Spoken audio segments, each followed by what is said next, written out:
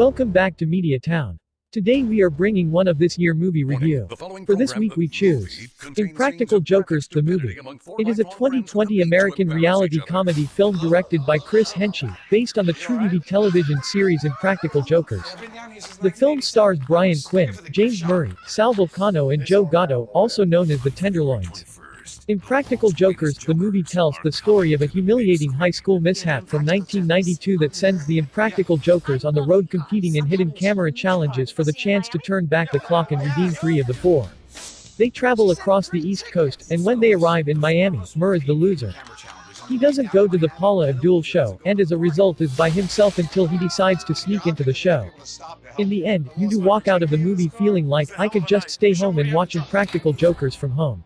It was theatrically released on February 21, 2020. I'm just his #1 fan. I need a little bit more crazy eyes. What are we doing? 4 grown men, we're out here jacking around. If you guys want to leave and go home, I'm ready to go now. No! We're not going anywhere. We're gonna finish what we started. 4 jokers. 3 tickets. 10 challenges. 1 wild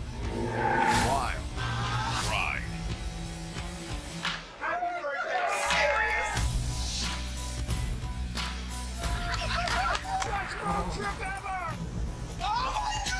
Guys, did you think this through? Not really. No, really. Impractical Jokers, the movie, in theaters February 21st.